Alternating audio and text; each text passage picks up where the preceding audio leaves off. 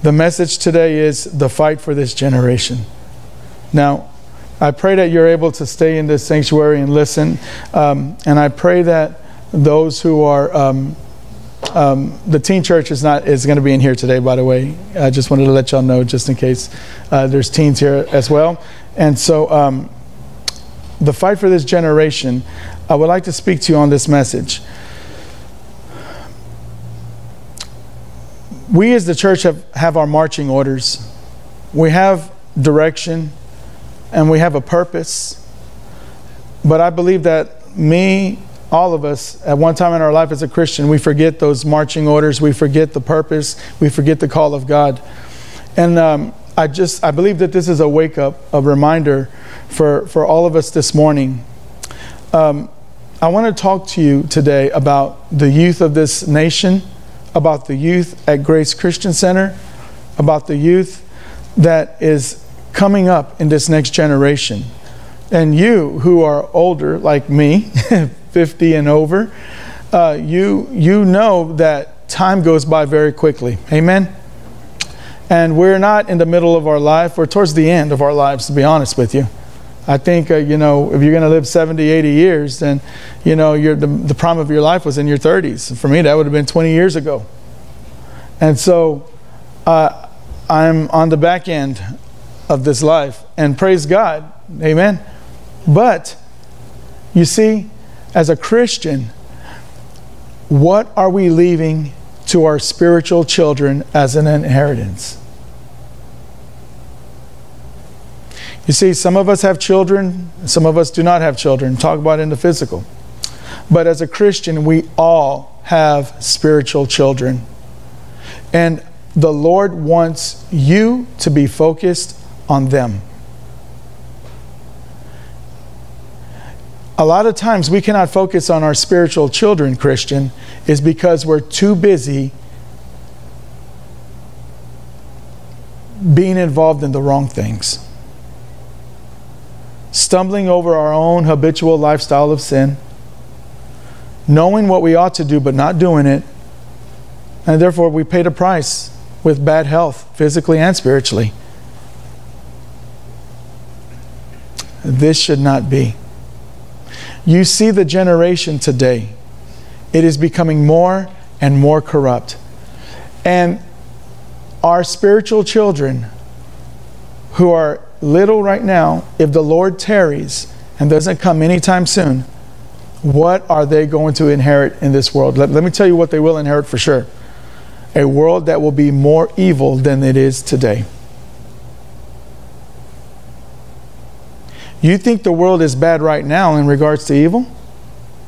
If the Lord tarries and does not come anytime soon, what will this world look like in 20 years from now? What did the world look like 20, 30 years ago? That cannot even compare to what we're dealing with today. And so as a Christian, you have to get the mindset of the future. Though we are only understanding that we are only guaranteed one day at a time, but at the same time, we are called to leave an inheritance. And as a spiritual father, as a spiritual mother, as a Christian, we have spiritual children, and we are to leave an inheritance to them. What we sow into the kingdom of God right now on this earth will bless those children in their future when they are adults, when they become elders. Proverbs 22:6 says this, "Train up a child in the way he should go, and when he is old, he will not depart from it." Now, we're going to talk about our school this morning. We're going to talk about the youth this morning. We're going to talk about what God wants us to do, I believe, in the very, very near future here at Grace Christian Center. But I also believe that this is for a message for every church in America. You train up a child in the way he should go, and when he is old, he will not depart from it. This is not just a charge to the parent. This is a charge to the Christian, period. Because Christians, all of you, have an influence in the life of the youth, in the life of this generation. All of you Christians, all of you. All of you. Get that through our heads today. Get that into our hearts today. You are an influence to this next generation. This is so serious. Let me back this up with scripture. Matthew 18:2-7. Setting this up. Jesus called the little child to him and put the child among them. And then he said, I tell you the truth, unless you turn from your sins and become like little children, you will never get into the kingdom of heaven. So anyone who becomes as humble as this little child is the greatest in the kingdom of heaven. And anyone who welcomes a little child like this on my behalf is welcoming me. But if you cause one of these little ones who trust in me to fall into sin, it would be better for you to have a large millstone tied around your neck and be drowned in the depths of the sea. What sorrow awaits the world because it tempts people to sin. Temptations are inevitable, but what sorrow awaits the person who does the tempting. Now, Christian, you are an influence to every youth. What you do in your life in regards to your time, your talent, and your treasure, these kids are watching. And it will either propel them into the life of faith, or it will stumble them to sin and fall, and to deny Jesus in their latter years. You are to be the godly example in their life. You need to teach them to pray. You need to teach them to trust in the Lord. And you need to teach them what it means to be a giver. A giver. One who is not a taker, but a giver. And we're going to go deep this morning, because there is much to be said. Jesus says, what sorrow awaits the world, because the judgment of God is coming upon this world.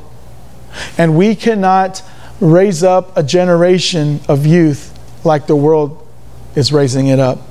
We have to be holy. We have to be separate. We have to be bold. We have to be confident in the Word of God, and we have to be filled with the Holy Spirit to understand the will of God for the generations. I think of Daniel and his three friends, Shadrach, Meshach, and Abednego. They were young men ready to serve. In the book of Daniel, they were probably in their teens. Most likely they were in their teens when King Nebuchadnezzar came into Israel and took all of Israel captive. Even these young men, these teenagers, they were brought into King Nebuchadnezzar's court, and they were castrated. That is what they did with men from other countries to make them slaves in the royal court of the king. They would castrate them. These young men were castrated as teens. They were made to understand that they were going to be servants to the king for the rest of their lives in a foreign country. Daniel and his three buddies had done nothing wrong, but the nation around them was in sin, and the judgment of God had fallen upon the nation of Israel. Now, these four boys will go on to prove that they would not bow down to godlessness.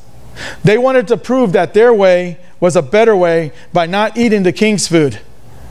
They were ready to fight the good fight of their faith. Why? Because somewhere down the line in Israel, they were disciples of some godly men and women.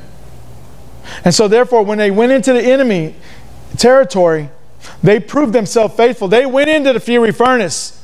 They dealt with the lions.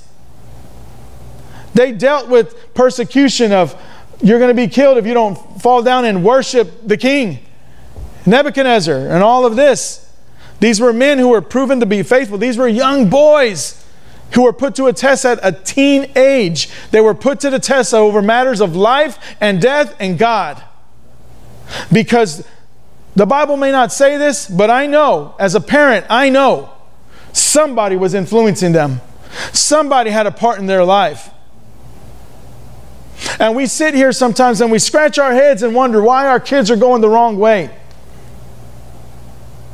Our kids are messing with ungodly things, and we think everything is fine. Today, the temptation for this youth to fall is greater than ever before. With social media, with the generation today of such evil in TV and movies and secular music, it's there. And it's drawing them to a place of violence. It's drawing them to a place of perversion.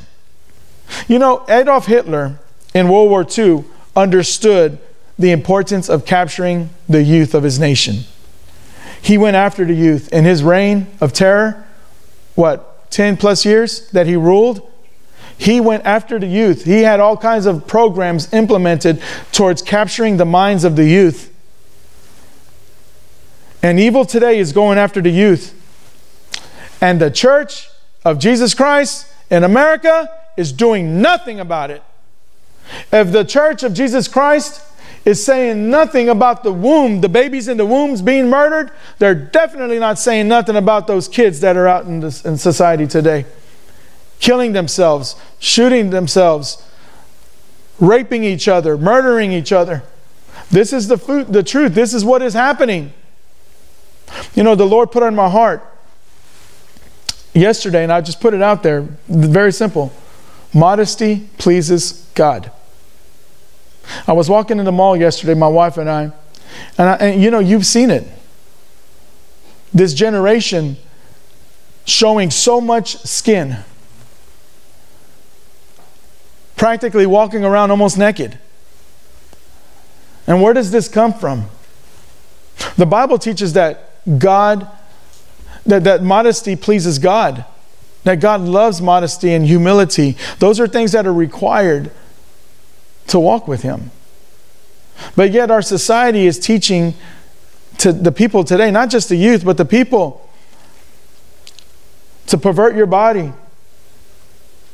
That you need to do this and you need to do that, and piercings here and ink there, tattoos there. And you know what? Before you change the channel, just please hear me out, because I'm going to back up what I say.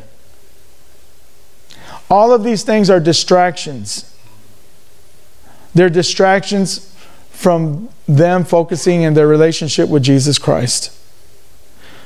Yes, because look at the results that are out there in society today. The church is not doing its job. I'm here to say today, devil, you cannot have these kids. That's where you're supposed to say amen. Wake up, church. Devil, you cannot have these kids. Amen. I said, devil, you cannot have these kids. Amen. You'll be shouting amen if you know your kid was in danger of hellfire.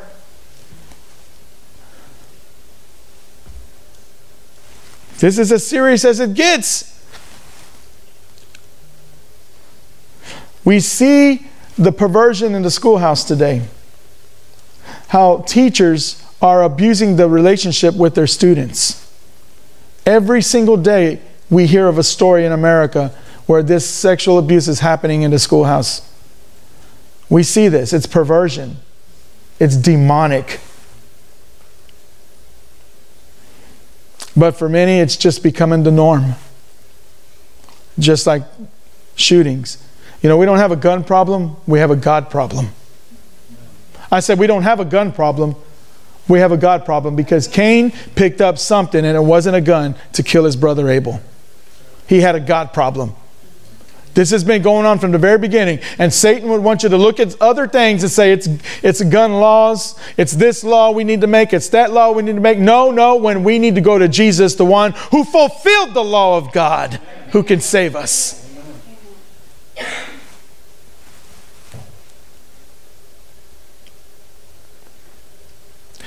Grace Christian Center School is growing.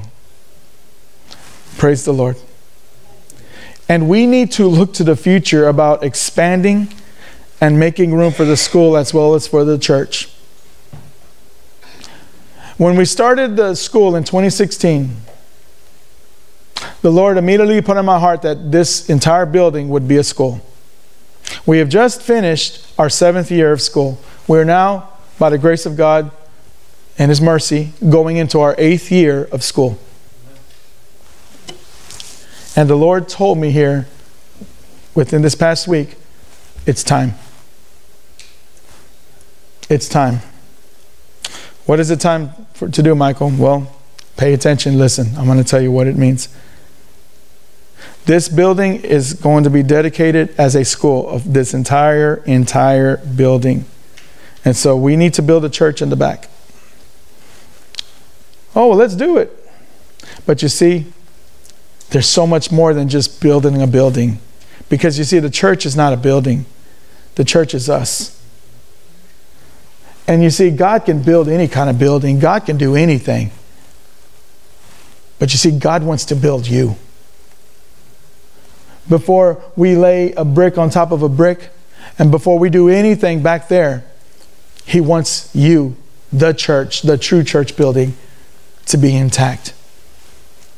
Because what we're about to go through, church, not just Grace Christian Center, but every Bible-believing church in America, what we're about to go through requires you to be sold out for the kingdom of God.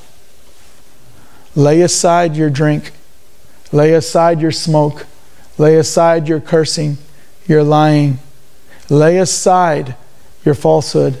Lay aside the habitual lifestyle of sin, or it will kill you. It will kill you. And Satan will rob you of the call that God has for you. And the youth, the generation, will suffer because of your disobedience. This is the word of the Lord. These children are watching us.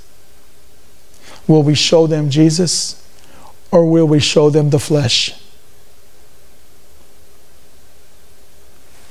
I know the Holy Spirit is speaking on many different levels right here in this moment.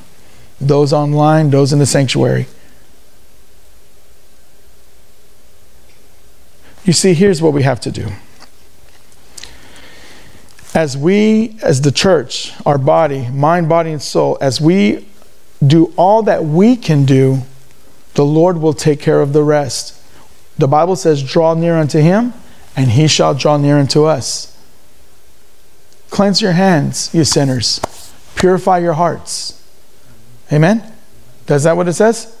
Lay aside every hindrance, every sin that entangles us. Lay it aside, says the book of Romans. Amen? And so, as we do as much as we can do, the Spirit of God will take us the rest of the way. And when we get to that moment, we are called to leave the next generation an inheritance. Inheritance. I said, an inheritance. We need to leave them resources. We need to give them a head start in the good fight of faith. If the Lord tarries, the evil they will face will be much greater than what you and I face today. I promise you that. I promise you that. We have children in our school because their parents understand the dangers of the public school system. And those dangers are everywhere. And Grace Christian Center School is not perfect. And I hope parents understand that it is a great fight in this school, at Grace Christian Center School. Because the enemy is wanting to infiltrate what God has here. If the enemy infiltrates churches, the enemy is trying to infiltrate private Christian schools as well. And parents don't realize the tremendous fight that we have spiritually. And so I need parents to pray with us. I need parents to not argue and complain and just want to have their way and prove their way to be right. But hey, I want you to get filled with the Holy Spirit. And I want you to get the love of God in you and understand that we are called for such a time as this. The Bible says love covers a multitude of sins.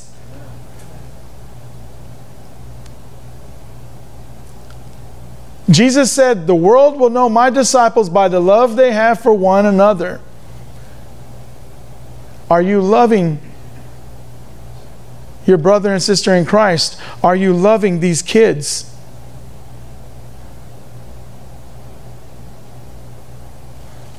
A lot of us like to look at the current situation and think that is the way it's going to be forever. God looks at us and sees a mess, and He sees the end result. We need to start looking at God, how God sees things. When you look at a situation and it's a mess, let God give you vision to see what God can do if you surrender those things to God and let God work in situations. This is where we are right now. We need to build a building. they sent me a form that said, well, your property, Michael, it's worth $1.1 million. We could very easily go get a loan, be in debt $1 million, because the Lord dropped it in my heart. That is what it's going to take, $1 million. When I heard that, I instantly thought, and I believe that the Lord made me think this, 1 million souls. Billy Graham was a young man. He went to a tent revival meeting out in the sticks, and he heard this man preach, and Billy Graham gave his life to the Lord. And Billy Graham went on to speak to millions and millions and millions and millions of people. Hallelujah. But where did it begin? It began in that little tent revival. If that minister, who most likely had to put that tent together himself, no air condition, in North Carolina, hot out there, humid. If that preacher was not faithful to the call of God, Billy Graham may have never heard the gospel, and therefore millions may have never heard the gospel either. And so when the Lord said it's going to cost $1 million, the Lord immediately allowed me to hear 1 million souls. There could be one child, maybe several, that will come through this school as they become elders in the next generation. They may lead millions to the Lord. And guess what? You had a part in that. Why? Because you believed and you sacrificed blood, sweat, tears, prayer, money. You gave for things to be built. You understood that as a Christian, you have to give an inheritance to the next generation. A good parent leaves an inheritance. How much more as Christians leave an inheritance to our spiritual children? I look at Benjamin. I look at Bella. I look at all these little kids. I look at my grandson, David. My time here is limited. Your time is limited here. When I'm old and I die, a new senior pastor will come along at Grace Christian Center. But what did Michael leave on his watch? What did Michael do when he was the pastor? What did he leave to the next generation? What did he build as what Paul and Peter and all the other apostles and the rest of the millions in the church throughout the church history, as they built upon the foundation of Jesus Christ? What did Michael build on the foundation of Jesus Christ? What did you build for an inheritance for this next generation? Because it is going to get darker and darker. But our children are going to have some things that we can give to them that will help them to fight the good fight of faith a little bit easier.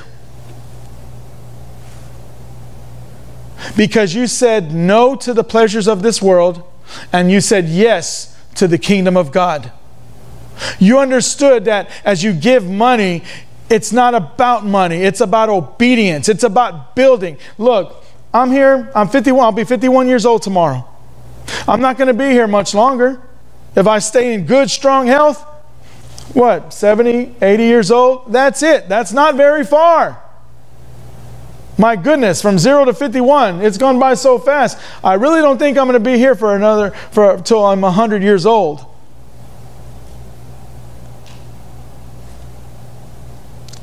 So I understand that what we're doing now, and what every pastor in America and every Christian in America needs to understand, that they need to come alongside their local church, along their local ministry, their local elders and pastors, and we need to be united in the Spirit of God for the love of Christ, and we need to be about the work of the Lord, because work while it is daylight, for the night will come when no one can work, says the Word of God. If you're holding on and building bigger barns for yourself, Jesus says it will all be taken away, you fool, in one night. Isn't that what Jesus said? You are foolish. We are called to sow the seed, to water the seed. And the Bible says, and it's God that makes it grow.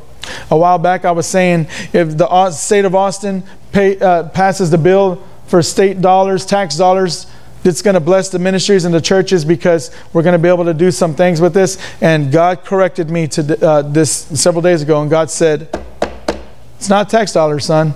It's me. I've always have, and I always will build my church. Woo! Amen. And I said, I'm sorry, Lord Jesus. Please forgive me. You are absolutely right, as always. So I don't care if tax dollars are brought in for education. We don't need that. You know, we don't need tax dollars. We don't need religious freedoms as an American, because the church in Rome didn't have it, did they? We don't need none of that stuff the world has to offer. We don't need anything. All we need is Jesus. That's all we need. All we need is the will of the Lord to be done. We have a limited time. My time will eventually end. A new senior pastor will come to GCC. But was I faithful on my watch? Were you faithful on your watch? Why? God is watching. We are surrounded by such a great cloud of witnesses, says the book of Hebrews. Amen? They're watching what we do. All of heaven, the saints who've gone on to be with the Lord, they're watching what we do. I believe that. The eyes, the little ones here in America, the youth, they're watching what we do. And God is watching. We must be willing to give so that these kids can have an inheritance from their elders. Amen. And so here's what we must do. We must pray, sow, build, and pray. It's going to begin with prayer, it's going to be sustained by prayer, and it's going to end in prayer. Amen? You think, well, I don't have that much to give. Yeah, God knows that, but He's called you to give. Amen? Now I want to read something to you. 2 Corinthians 8, 7 through 15. Paul says to the church in Corinth, I'm going to read out of the NLT version because it's a little broken down into easier English to understand. But compared to the NASB, the New King James, it doesn't lose its meaning. And so I'm just reading it to break it down a little bit easier. Okay? 2 Corinthians 8, 7 through 15, it says this. Paul says, since you excel, he's speaking to the Christian, to the church. He says, since you excel in so many ways in your faith, your gifted speakers, your knowledge, your enthusiasm, and your love from us, I want you to excel also in this gracious act of giving. You know, there is known as a ministry of giving. You know, and we all have that ministry. We're all called to be blessers. Amen? A Christian is one who blesses. Because if we're Christ-like, Jesus was a blesser. Jesus gave everything. For God so loved the world. God gave everything. And so if we're to follow in the steps of Christ, we are also blessers too. We have something to bless. What did Jesus tell the disciples? Go into the towns. If they reject you, wipe the dust off your feet as you leave that town. Remember? But what did He say? But if they receive you, they will receive what? They will receive a blessing. That home will receive a blessing. Amen? You are a blessing, Christian. No matter, and it's not about the money. Okay? Elijah didn't have anything. But he went into the widow's house and he said, fill this up with water and all. Man, the lady had oil, she had flour, and she had it, and it sustained them in a famine. There was no money. So, God is asking for obedience. God is looking for people who will believe in Him when all the world says it's impossible. And I'm going to tell you something. With God, all things is possible. $1 million? Oh, please. Are you serious? That's nothing. That's not even a half a penny for God. In our eyes, it could be a great deal of money. But you see, we're not the one who's called to build. We're just called to sow and water the seed.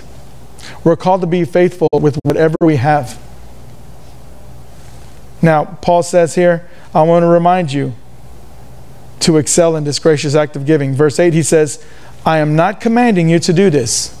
See, the New Testament doesn't command us to be givers. God says He loves a cheerful giver. Now, I want you to hear this because some of you, I'm going to just tell you this. I am not a prosperity preacher, but just hear me out. Some of you are broke because you don't give unto the Lord. Because the Lord just can't trust you with riches. And some of you are so rich, but yet you don't give to the Lord. And you have a day of reckoning coming. When you come to a place in your life where you understand that nothing is yours, nothing, not even the breath is yours. Nothing belongs to you, Christian. It belongs to God. So when you open up your checkbook, you say, God, how much do I give? When you come to a ministry to serve, you say, Lord, what do you want me to do? Amen? Everything is about serving the Lord and about being a blesser. You see, look at your hands like this. God puts the blessing here, but if you do this, it can't flow, and you stop the flow of God blessing, not just you, but others in your life.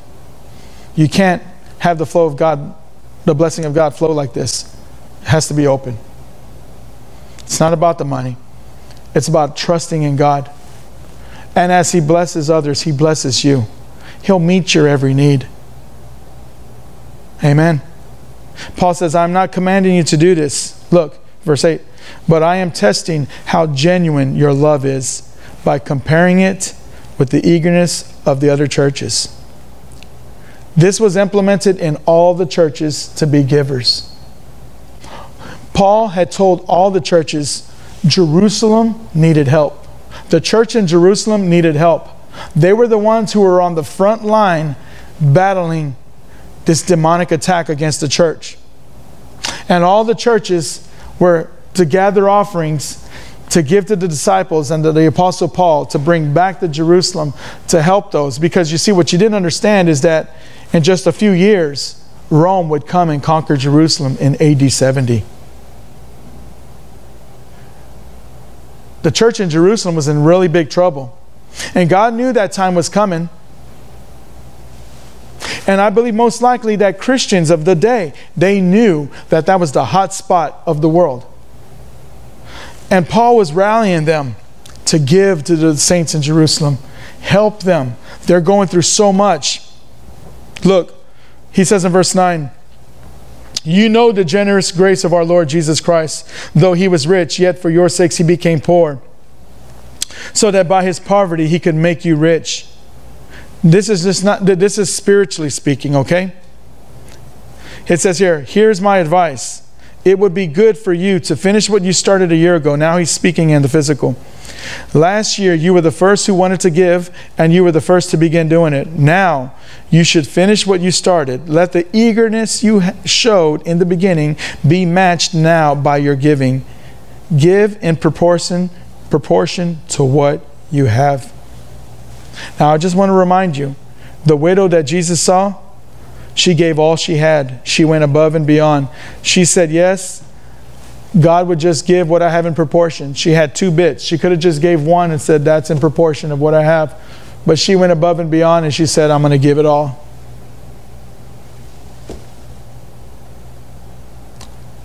And I believe that that's where some of you need to let God speak to you.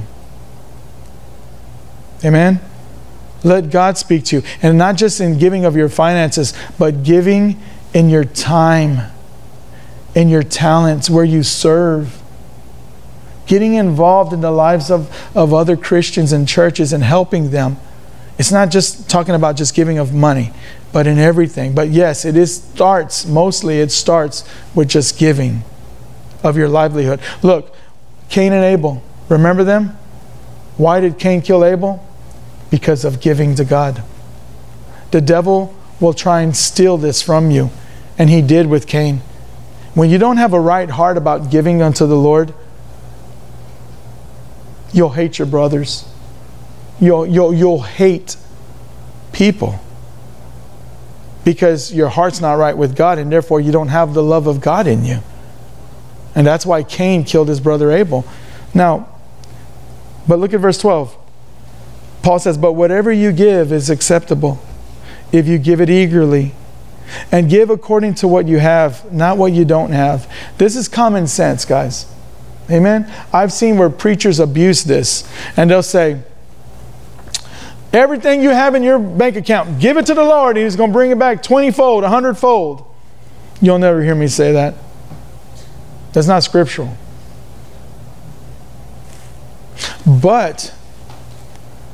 In my life as a Christian, as a pastor in all these years, I have had people come to me and just say, Pastor, this is all that's in my bank account, and the Lord said to write this all to this church. And I looked at them like they were crazy.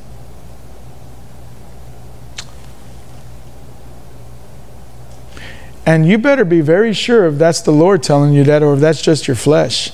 Because sometimes people put themselves in trouble. They weren't hearing the Lord correctly. In this situation, they did hear the Lord correctly. But you see, give to what God has put in your heart to give. If you continually give the same amount all the time, all the time, all the time, if that's what God has told you to give, then that's fine. But if God has been convicting you to give greater, you need to listen to this, because look what I'm about to read here in just a moment. Paul says here in verse 13, of course, I don't mean your giving should make life easy for others and hard for yourselves. I only mean that there should be some equality. Church, is there equality between you and your brothers and sisters? Between your life and the need of your church? Is there equality there? We all need to look and help each other. You don't know what me and Anna have done to help others. And you don't need to know. And I don't need to know what you do, but God knows this stuff. Many times we've helped people pay their light bills, buy tires for their cars. Why? Because the Lord told us to do those things. Many times you've done that too, because I've heard things you've done as well. And that's good. That's pleasing unto the Lord. But you see, the enemy wants us to hold on to what we have. And the world will tell you, hold on to what you have. Hold on to what you have. Right? Doesn't the world say that? The economy is not secure. But thank God, our livelihood is not based on the economy of the world. It's based on the blessing on the kingdom of God. And we move according to the heartbeat of God, not to this world. And so while the world is saying, oh, this is a bad time to do this, this is a bad time to do that, we need to listen to the Lord. And the Lord is saying it's time to build. He may come tonight, He may come tomorrow. But were we faithful in the time that He had us here to do what He have called us to do? Verse 14 says, right now you have plenty, and you can help those who are in need. Later, they will have plenty, and they can share with you when you need it. In this way, things will be equal. God wants us to be equal. Now, let me tell you about the abuse of this scripture. Socialists have taken this scripture and have abused this and say, you need to distribute the wealth. That's what socialists will say. They abuse that scripture. This is not what that is saying. This is talking about giving of your own free will. And in socialism, you don't give of your own free will. It's taken from you by force. You see the perversion of scripture there? That's the perversion and the twisting of scripture by men. But there should be equality, yes, but of your own free will. You got to understand something. It began with free will, and it's going to end with free will. Adam had free will, and we are going to have free will to the very end. Why? Because God is not a master of puppets. God wants you to give according to what He has told you, but you must act on faith and obedience to Him. And when you do that, there will be equality. And as I look at the generation that's coming up, I am a blessed man in every way. I am one of the richest men on the face of this earth. And I'm just talking about money. I'm talking about the blessings of the Lord. And so are you. And we need to be able to learn how to leave an inheritance to our spiritual children. We see in churches, people have funerals and people die. And you may come up and say a couple of good things, and then that's it. The church service is over, the funeral is over, and then that's it. But what did they do? What kind of legacy did they leave behind? What kind of influence were they? What kind of building block were they? What did they leave? You may leave a good life insurance policy for your spouse and children, but what about the children of God? What about the generations that are coming up? I look at people like David Wilkerson, Leonard Ravenhill. They sowed greatly. They bled greatly. Their sermons, their books, to this day, still bless me because it was rooted from the Spirit of God. And in this sense, we're talking about a school. We're talking about a school in this community. God has kicked the training wheels off of this school now. We've been on training wheels for 7 years. And God has kicked the training wheels off. And God says, let's go. We are going into year 8. And you know what 8 symbolizes in the Bible? Can anybody tell me? New beginnings.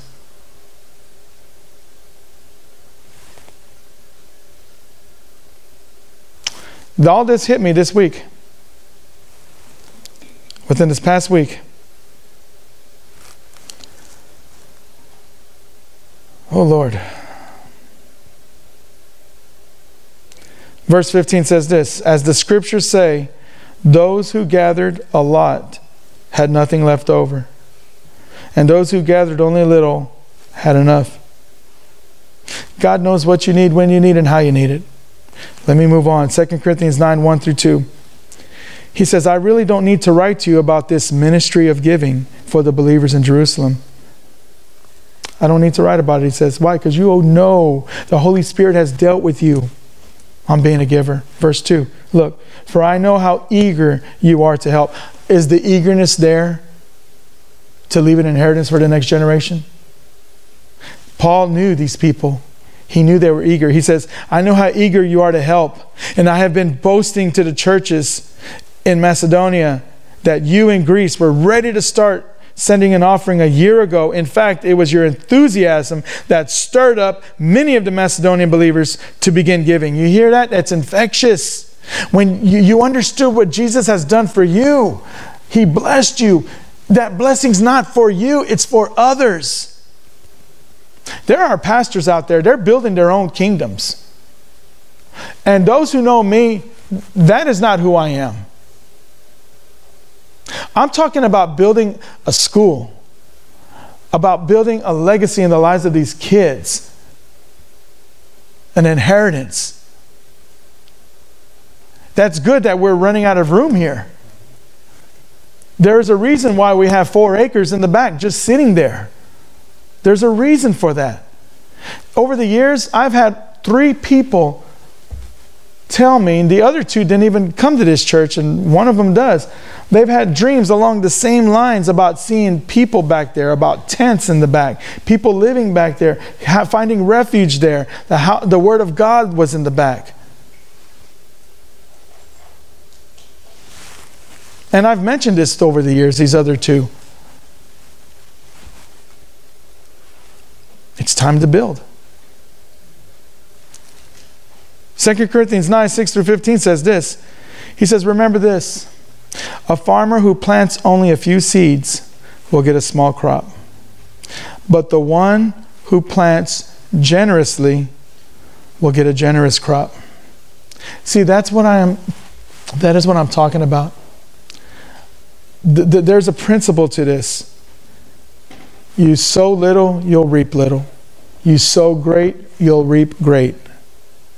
Look, God has always met my need and the need of my wife. God has always met our need. And He always will, because He's not a liar. But you see, we want to sow greater in our time, talent, and treasure. Anna and I, why? Because we see the kids coming up. I'm with these kids every single morning. I see the things they're struggling with in their mind and in their hearts. And that matters. And one day when they're 40, 50 years old, if the Lord tarries and they'll come, they're going to remember what that old Pastor Michael said. They're going to remember what their parents, their godly parents said. And not only that, but they're going to have a church family to fall back on. They're going to be able to send their kids to a private school here. Because we began to build when the Lord said to build. And it will be here. We'll long be gone, but the places will still be here. You must decide, verse 7 says, 2 Corinthians 9:7, it says, you must decide. You must each decide in your heart how much to give. And don't give reluctantly or in response to pressure. For God loves a person who gives cheerfully. Amen. Remember Cain? He just gave just to say he gave. And yet it showed that he was not right with God. He was a giver, but he was not a right giver. And he was not right with God. Please don't fall into that trap. Don't give under pressure. Give because you're hearing the call of God and the urgency that's needed at Grace Christian Center to do what we are called to do. Churches. I pass by churches through Friendswood, Gulf area, Clear Lake. These churches are big churches, and their buildings are only open on Sundays and Wednesdays, while the YMCA and the bars and the clubs are open all the time. And yet these churches are only open 2 days a week. Shame, shame, shame. I believe every single church who has a big building like that should have a Christian school, period. There are enough Christian teachers that are leaving the public school system to utilize to get these ministries started. That is how you leave an inheritance. Do you understand, pastors, that evil is going after the kids?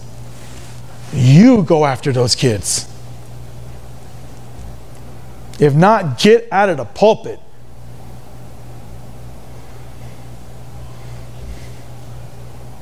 When it comes to these kids, I'm dead serious about this.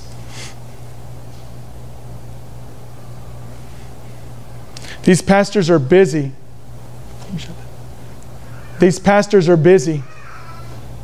They're so busy about doing their own things, their own kingdom. And so we need to focus. I know you hear a little kid there, right? Hear that kid's voice? Hear him? One day he's going to grow up. Praise God, out of the mouth of babes. Amen. Out of the mouth of babes. He's leaving, walking out the door. He's got to go somewhere else. That's why he's leaving. Not because he don't like it here.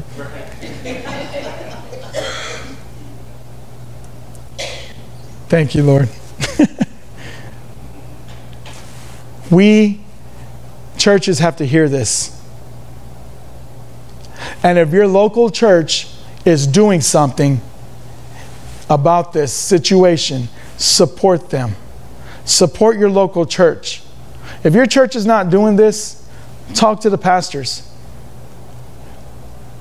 And if they're just busy about just doing the church thing, you need to go to another church then. The church, the only day this church is closed, I mean, and it's not closed, it's just the only day this church building is not doing anything is a Saturday. This building is rocking and rolling all the time. Monday through Friday with school, Wednesday night services, Friday night services, Sunday morning services. This building is always going. You can look at the light bill. Wow. You think your light bill's big. Look at the light bill of this church. My goodness. But God takes care of it. But I'm telling you, it's all worth it. It is worth it. God meets the need as long as we are willing to do what He has called us to do. Now, let's go back to the scripture. Verse 8. And God will generously provide all you need. Hallelujah, hallelujah.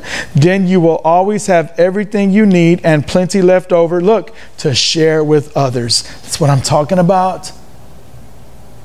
That's what I'm talking about. You can share with others. That's what we're called to do, share with others. Look, here's what I want you to do. Look how much time, talent, and treasure you spend on this and on that, on that. One Christian man told me, man, I added up how much I spend at the convenience store every morning. He said it was $600 and something every month of what he spent at the convenience store. And he wasn't talking about gas. He was talking about getting breakfast there, getting, drinks for the day for his work and all that. He said the Lord convicted him of that. Some of us need to buckle down and re-tighten on our finances. But God will always meet your need. We need to get smart about this, guys. We need to get smart.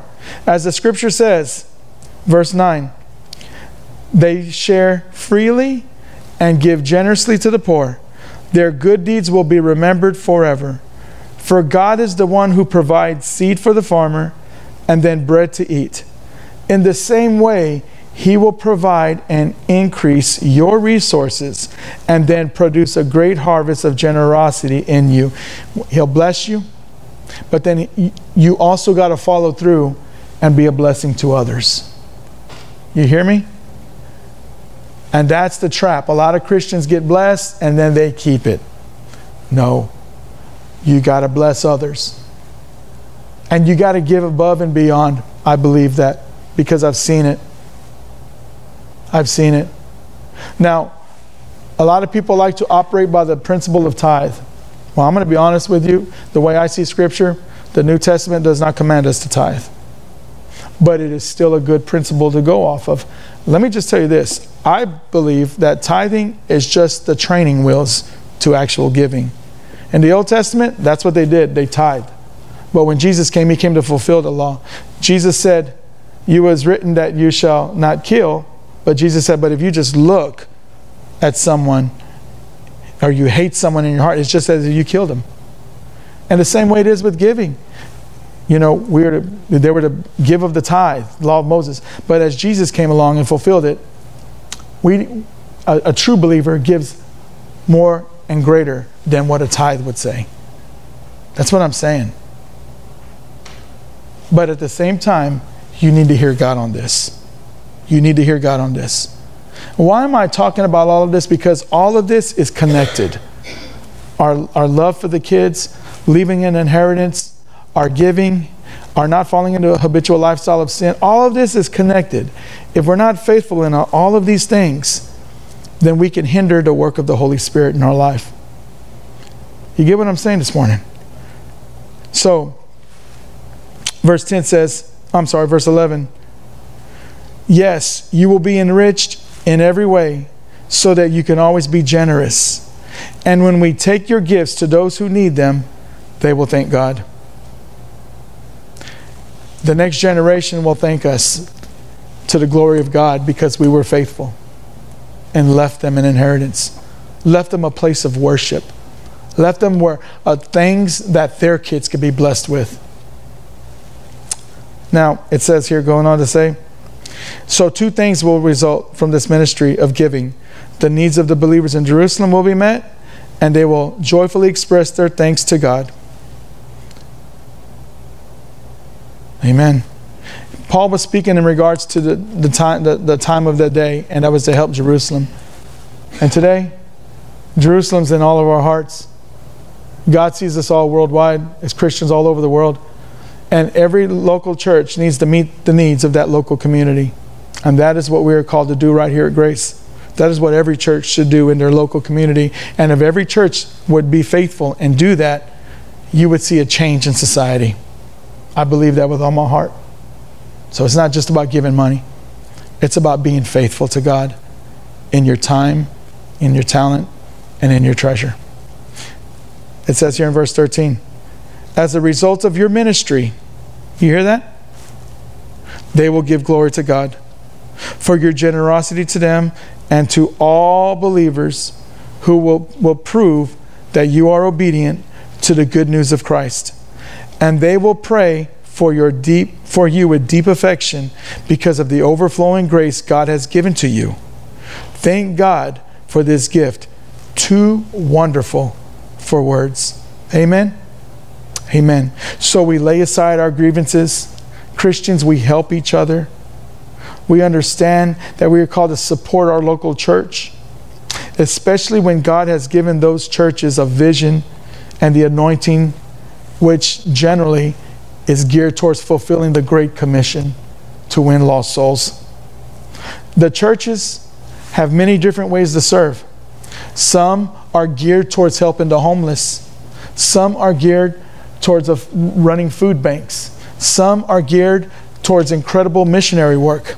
Some are geared towards having schools and universities and things like that. But I believe in this time right now that we're in, we see the root of this problem is this evil is geared towards the youth. And if the churches will understand that that is where the true fight is, we need to go after the youth. We need to go after them. And let me just close with this. This room right here, if the Lord is willing and if the Lord tarries and doesn't come anytime soon, this room right here that you're standing in, as we begin through the will and the strength of the Lord Jesus Christ, begin to build in the back. Once that back is done, the new church building in the back is done, this will be converted into a room that will bless and house the youth, not only of the school, but even the youth that come here, the Grace Christian Center. We're going to take everything out, the chandeliers, the pews, the carpet. We're just going to leave the stage and the balcony. And this is going to become an indoor gymnasium for our youth, for the school youth, for the church youth. This is where they'll have their little rallies here. This is going to be an incredible place. It's going to be at the very front of the street because the youth come first. And God always designed it that way. This building was built in the 70s.